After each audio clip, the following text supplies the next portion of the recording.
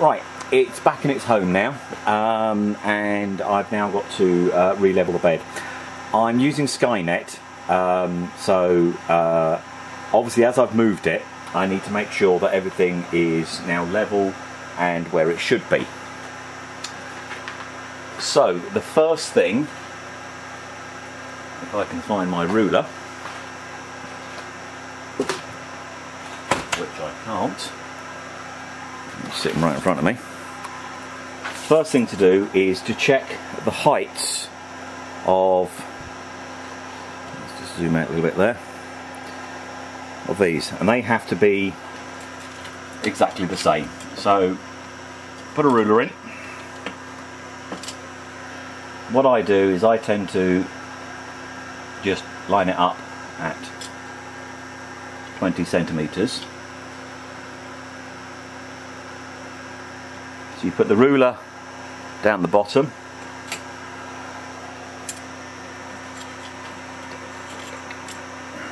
onto something flat,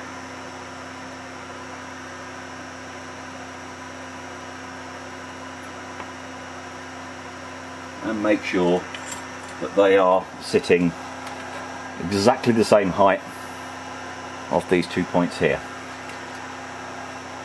Next thing, I'm now going to go through the auto level procedure with Skynet. Now I'm using Cura and I've got it connected via the USB, so I'm doing all the commands via the USB, which is off screen at the moment. So the first thing is an M851 Z0, then an M500, and then G28,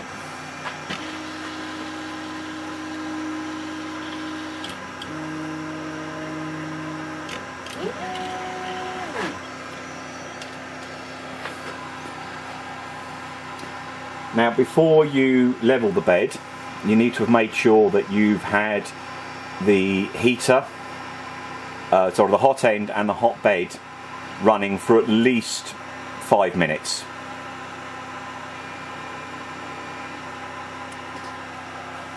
So I've now done a G2, there's now a G1 and X110, Y110, just to bring it to the middle. Then our all important piece of paper, and we just lower the head down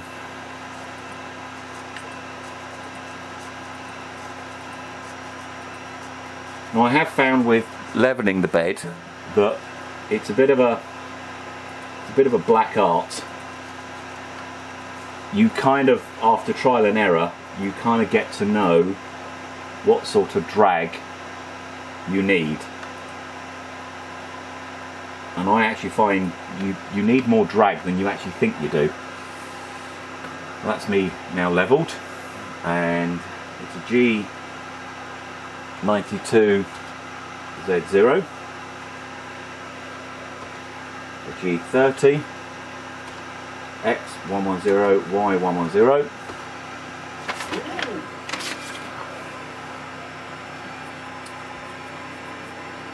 and this is then going to spit out the offset that I need to put in, which in this particular case is 1.53. So it's M851 Z minus 1.53, and then M500. And our auto leveling is now done. So the next test that we're going to do is to make sure our auto shut off works. So the bed is just heating up. Now I've got my auto leveling set to a grid of 5 by 5, which means it does 20 points.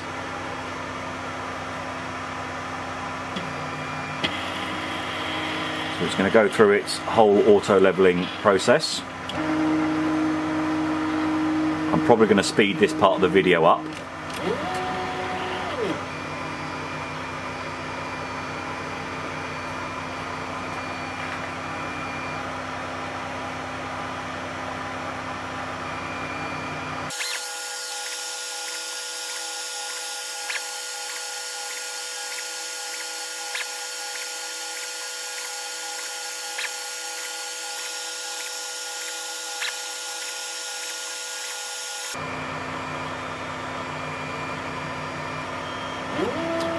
Okay, it's finished its auto leveling process.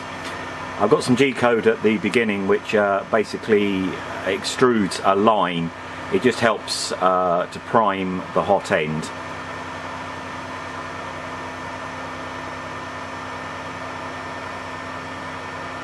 Also gets rid of any gunk that happens to be sitting on the end.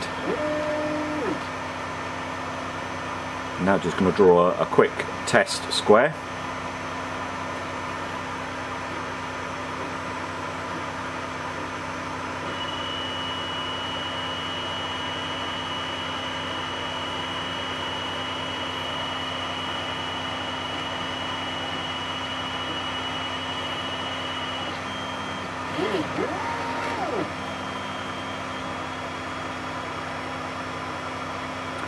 And the head's been deliberately set slowly, moves across, hits the micro switch,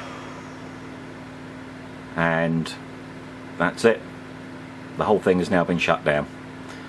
And obviously when I get back, all I need to do is move the head across slightly, hit me reset switch, and she comes back into life again. As I said in this video, at the end of it I was going to talk about crimping and how to crimp properly. The first thing is, a lot of people think that different colour crimps are to do with when you're cabling up something that you're supposed to use different colours to represent, you know, live, neutrals, positive, negatives. That is incorrect. The different size crimps, or the different colour crimps, are different sizes of cable. And let's see if I can get this camera to focus on that. There we go. As you can see, they are different sizes. And obviously you need to know the size of the cable you're using to use the correct crimp. So we're going to just take a bit of cable here. You need some decent wire cutters or strippers. I've got these here. And you just strip the end off. Now I happen to know that I need to use blue for this. You slide it on. Now, you'll note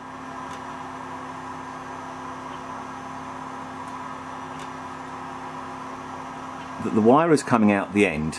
Now that's incorrect, which means that this bit is too long.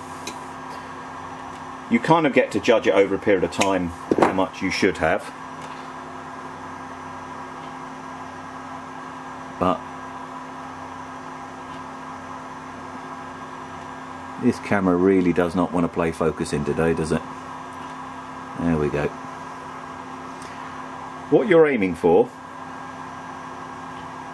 is that you can just see the copper coming out the end there.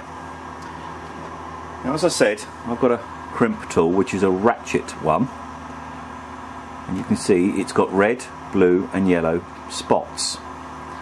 And the idea is you put your crimp in there. Trying to do this on camera is not easy. Make sure your wire is all the way in, your crimp's there, and squeeze. This now gives you a proper uniformed crimp, which is very strong. Some people will get a crimp,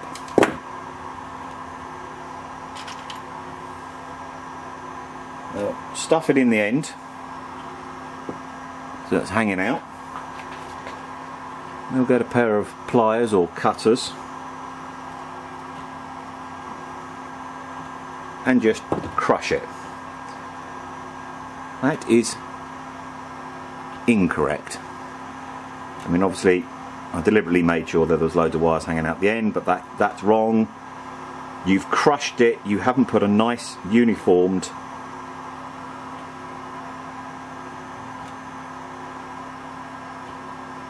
see, this one here, nice uniform, and that one has just been crushed to hell. If you're going to be using crimps, get yourself a decent set of crimping tools. As I say, this is a ratchet one.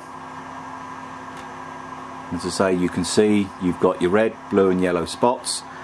And the idea is when you start crimping, this will ratchet all the way through,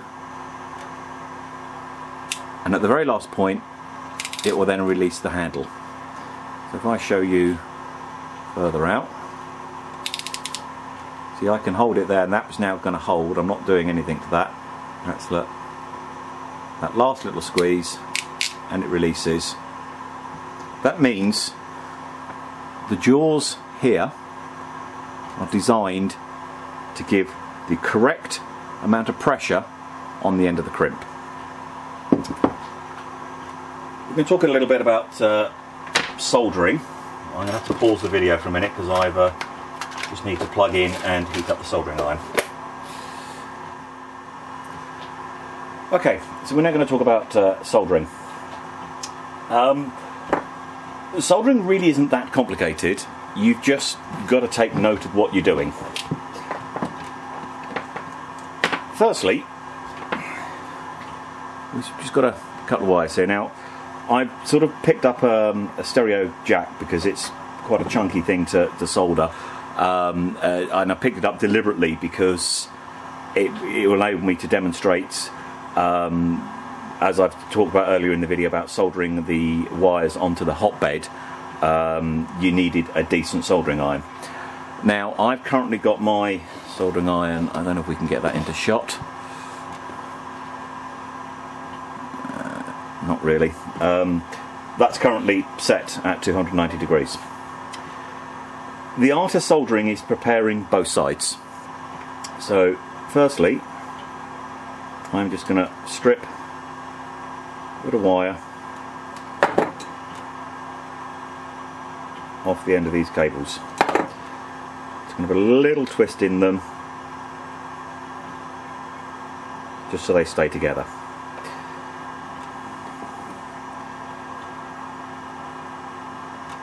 Now, this is what they call tinning.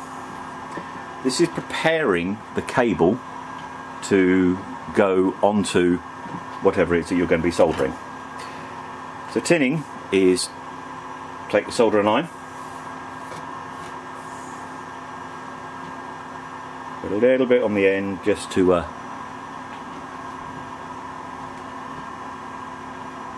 it to flow.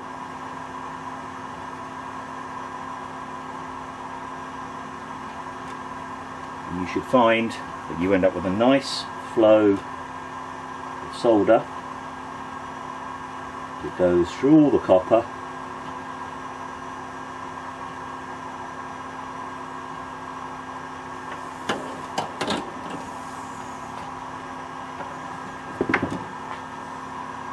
and all the way around it. So if I can get this to focus, there we go. So as I rotate them round, you can see that solder has gone all the way round the copper cable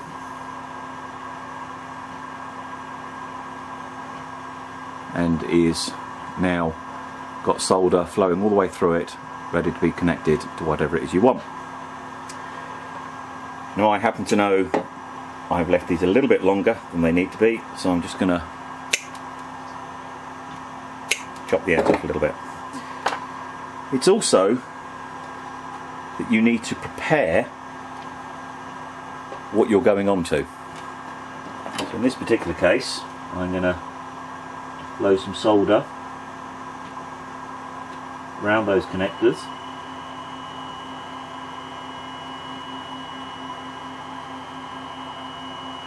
And what I've managed to do is just put a little pool in there that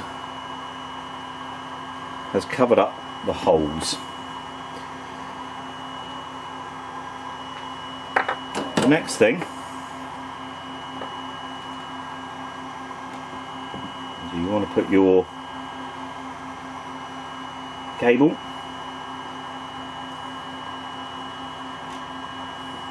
where you want it.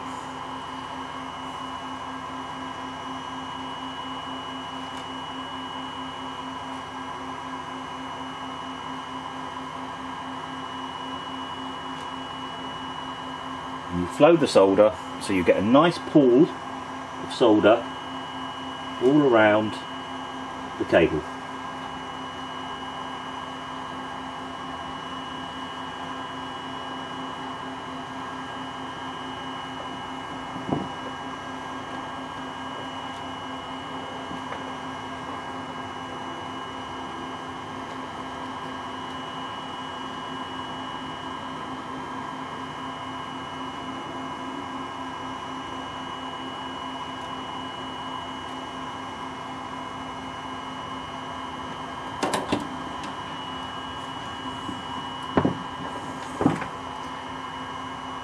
What you've ended up with,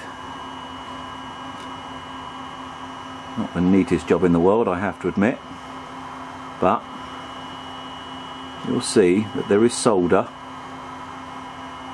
both sides and all round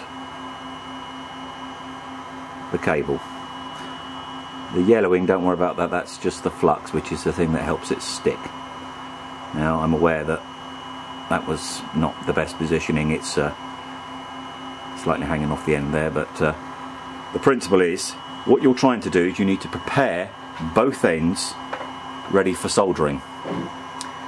So when doing the hot bed, if you are going to be using some XT connectors, which are these things,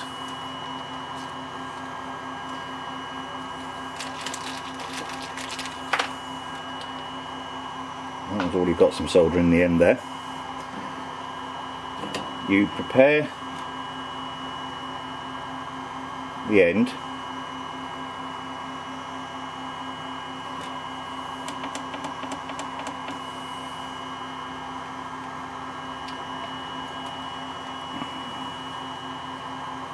I'll just get these prepared so I can show you.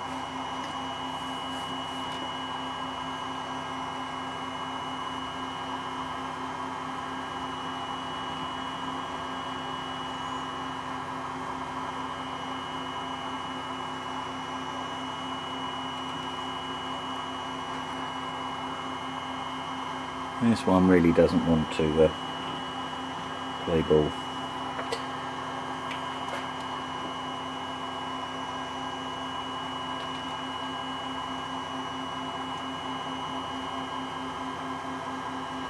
There we go. Right, so if I show you one that's not been done.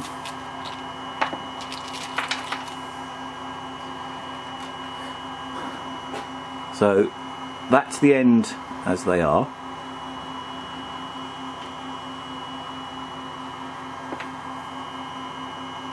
And that has now had solder just flowed onto the end. This side's got a little bit too much. So it means when you go to put your cable in, you've got solder on the cable, you've got solder on the end. When you put the two together and heat it, everything flows and joins together.